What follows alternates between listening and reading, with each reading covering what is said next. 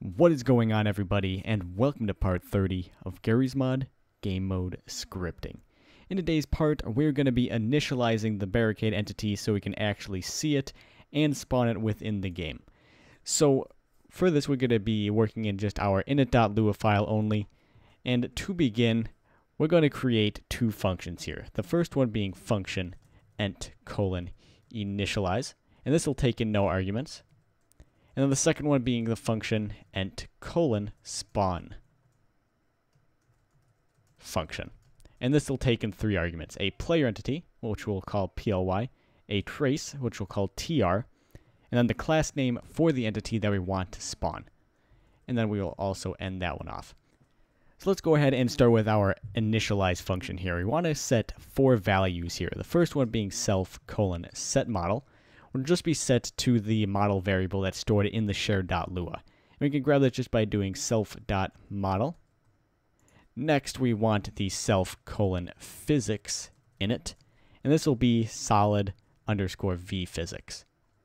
Next up, the move type, so self::setMoveType, and this will be moveType_vphysics. And the fourth value we want to set is self::setSolid. And we want to set this to the same exact thing as physics in it. So solid_vphysics. Next thing we want to do is we want to go ahead and get a physics object and store that in a variable. And we'll do this, and we'll call it local phys equals self::getPhysics object. And now with this physics object, what we can do is to check if is valid.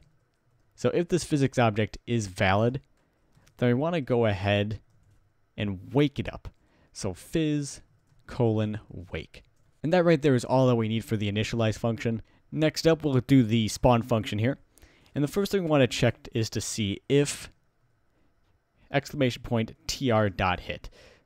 So if this trace does not hit anything, then all we want to do is just return. So if a player is not looking at something, then all it'll do is just return, completely negate whatever is below this. So if any other code down here, it'll completely be negated if the player is not looking at something. If they are looking at something, all the code below it in this function will be executed. And the code that we want to be executed here is local spawn_pos. And this is the same exact thing as ammo dispenser. So ply::get_shoot_pos plus the forward vector, so ply::get_forward times 80. And after that, we want to go ahead and set the owner for this entity. And this will be self.owner. And that'll just go ahead, grab the owner variable from within that shared.lua, and we're going to set that equal to ply, or that player entity that ends up spawning the barricade.